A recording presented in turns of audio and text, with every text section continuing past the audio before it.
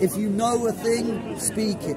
Yes. And I operate by the principle as the Salafis, because they say, oh, we follow all four schools.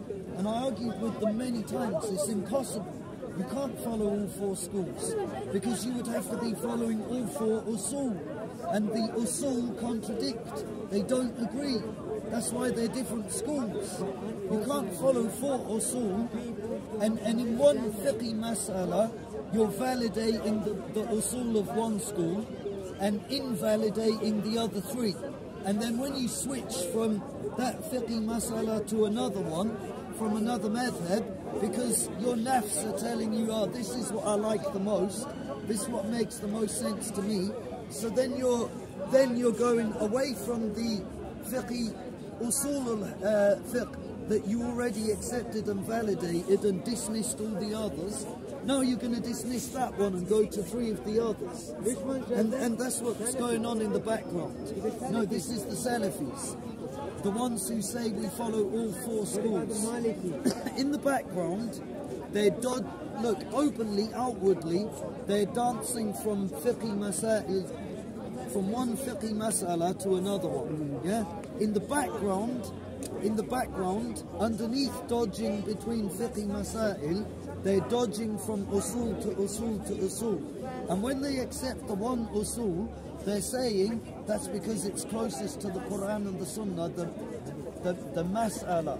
They're talking about the mas'ala. But what about the asl behind it? What about the usul behind that fiqh mas'ala?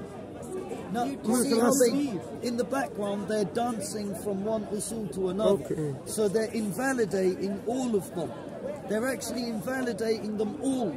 And that's what the munafiqeen do. They say, oh, we believe in this, when they're with one position of things, one group of people, for example, who hold to one position, and then they go away from them with another group, but we believe in this, not really that. So that's what they're doing with fiqh usul, actually. They're dancing from we accept this and reject the other three, and then they go and reject that one that they just validated, and reject that together with two of the others and say we cling to this one now. And they do it in all the fiqh.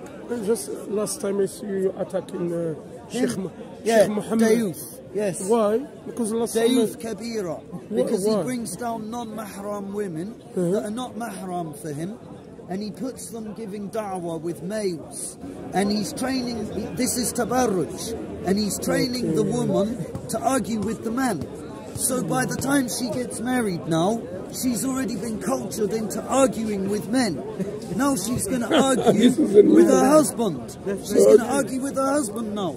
When her husband says something she disagrees with, now she's going to start fighting and arguing with him. Because she's already been trained to fight and argue with men.